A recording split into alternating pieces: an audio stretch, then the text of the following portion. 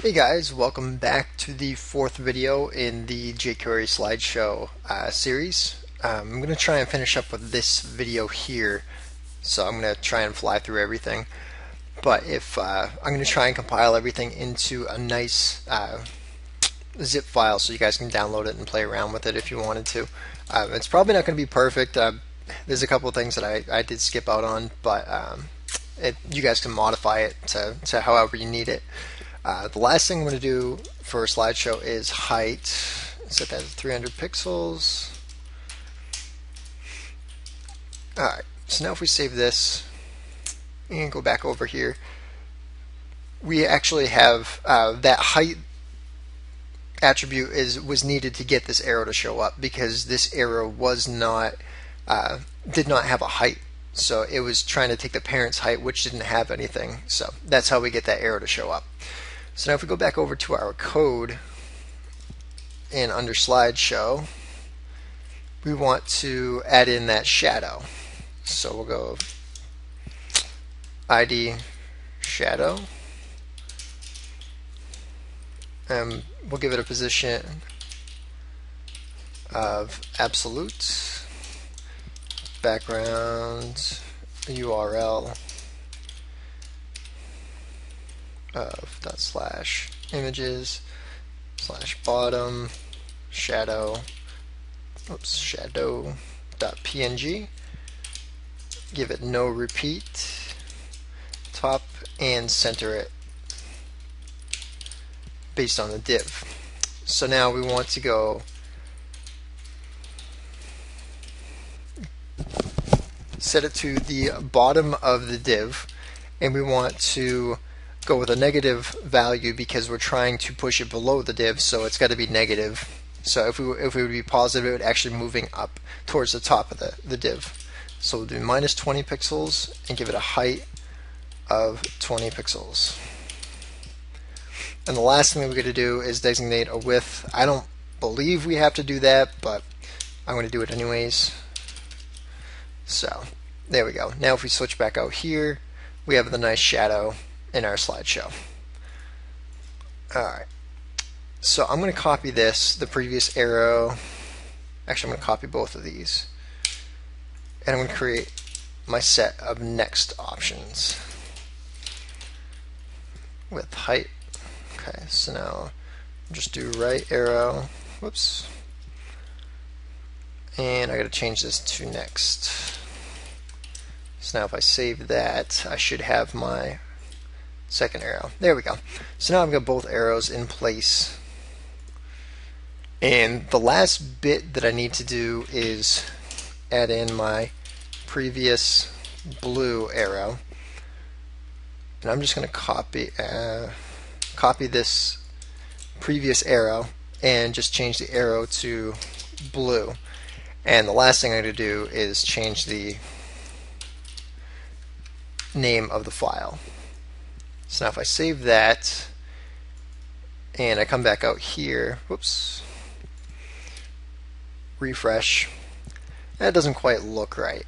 So I've got to change this so that way the position is absolute,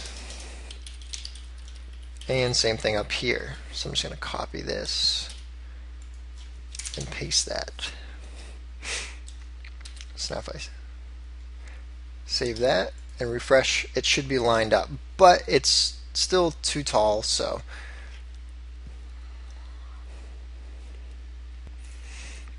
okay, so I'm going to get rid of float on previous arrow and see if that clears this up. No, I'll be right back. I'm just going to figure out what's causing this to bump down. Okay, I figured it out. What I forgot to do was add relative positioning. And again, that goes, absolute positioning looks for the parent item and is trying to set the height or set its positioning based on its parent item. And now I'm just adding a pointer to cursor to this item.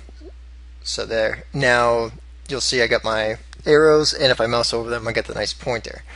The last thing I want to do to this blue is set my Z index to -1. Okay.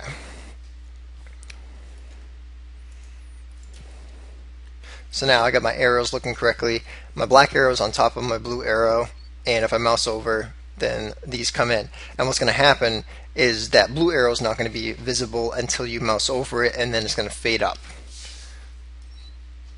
So I'm going to switch back over. I'm going to copy this whole thing, previous blue, and I'm just going to paste it in as my next blue attribute. So I'm going to do right. So the file name's images right arrow blue PNG, and change this, and then I should be good to go. Come back out here, refresh, and again I have the issue with relative and cursor pointer. So I just got to replicate what I did with the first arrow. Oops. There we go. So now I have all my CSS styling correct. Now I'm just going to jump right into the JavaScript portion of it. And there actually isn't all that much that needs to be done. And I'm going to fly through this because I don't want to try and go into 2 videos. I know that Google has a 15-minute time limit, so I'm probably going to hit that 15 minutes, but that's okay. First thing I'm going to do is I'm going to create a variable called timer, and this is going to be my timer that's going to be running to instantiate the different the different functions I'm going to be calling. And one of those functions is init slide.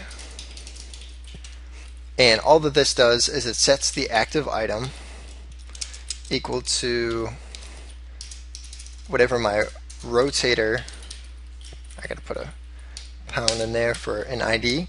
So my ID of rotator.photo, the first thing in that list is going to get set, or active is going to get set to that value. And then timer is going to get a set timeout value, and it's going to, once that triggers, it's going to call next slide, and I'm going to be creating that next, and it's going to have a timer of speed. That's one thing I got to create up here. So var speed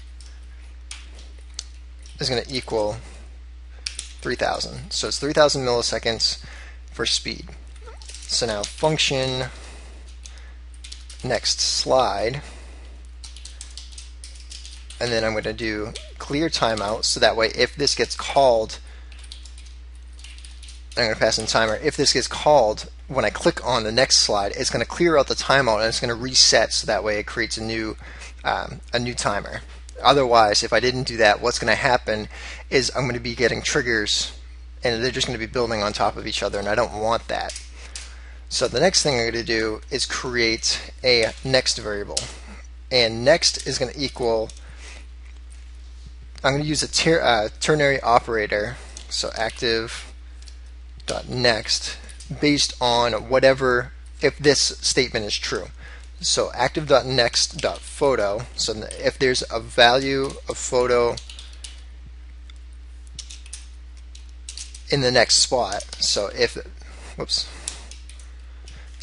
active.next.photo length is greater than 0, so if there is something next in line, it's going to get active.next for the value.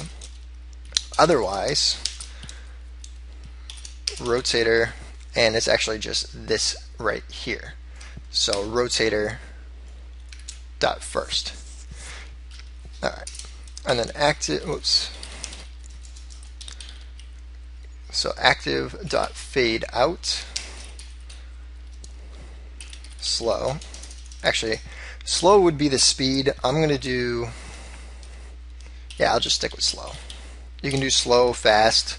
You can leave it empty, and it'll just resort to the default. And then the next item is going to fade in and that's going to be slow. These two should be the same, so that way you don't have one fading out really quick and the other one fades in slowly. They should be the same. So next, and then I'm going to set my active item as equal to whatever the next value is, and timer is going to equal set timeout, and I'm just going to call the same thing so that way it doesn't change. So set timeout, next slide is going to get called again, and I'm going to save this and run it just to make sure that it does get run correctly. Okay, I don't think I actually instantiated, yeah, I didn't init my slideshow. So init underscore slide, and if I refresh that, there we go. So now my slideshow is working correctly.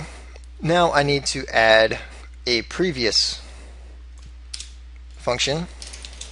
So I'm just going to copy the next slide since it's very similar and just do previous slide, clear timeout, active dot previous photo dot length greater than 0, then active dot previous, otherwise return rotator photo dot last, or the last item in the list. Okay, so now that should work no problem. And the last thing I'm going to do is add my click functions and my hover functions to those items. First thing I'm going to do is add my hover. So I'm going to do ID of previous and ID of next. When either of those are hovered, I'm going to call a function, and I'm going to create, the hover takes two parameters, and both of them can either be functions or, well, I think they both have to be functions. Alright, so I close that one and close out.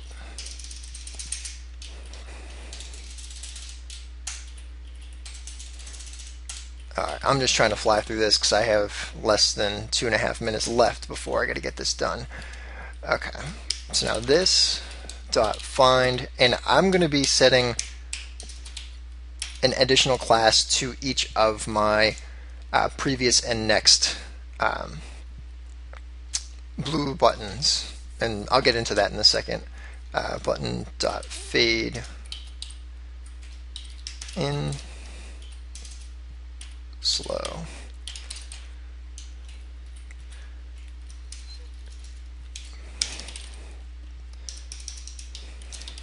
This dot find dot btn dot fade out slow.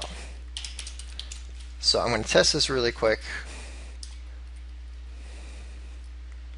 Oh, no, that's not working. Okay, I'm going to finish up this video. I'm going to start another one. This one's going to be the last one. It'll probably be 4 minutes long, if that. So stay tuned for that video. Be sure to subscribe. I know these videos always go on forever, but hopefully I do a good job. I've gotten a lot of good feedback, and hopefully you guys can get some good use out of this and use it on your website. But I'll see you guys back here in a few minutes. Be sure to subscribe and check out the next video.